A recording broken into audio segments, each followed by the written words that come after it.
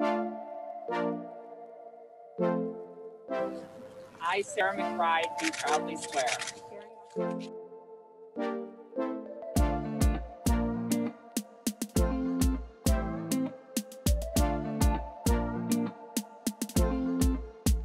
Today, I am filled with gratitude by opening hearts and changing minds, and by laying the foundation for transgender candidates to not just run, not just win, but to be effective representatives of their communities on a whole host of the issues that matter to us and that matter to our neighbors.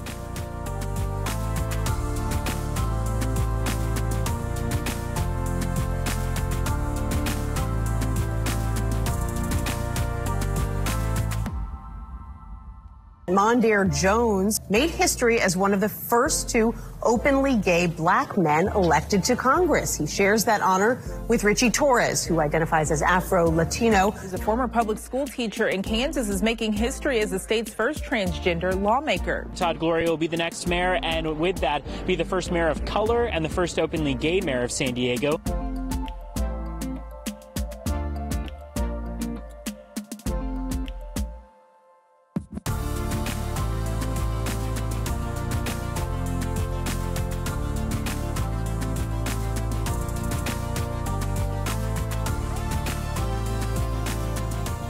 First openly lesbian candidate elected to the Georgia Senate. You can no longer talk about us as if we're not in the room, because we will be in the room.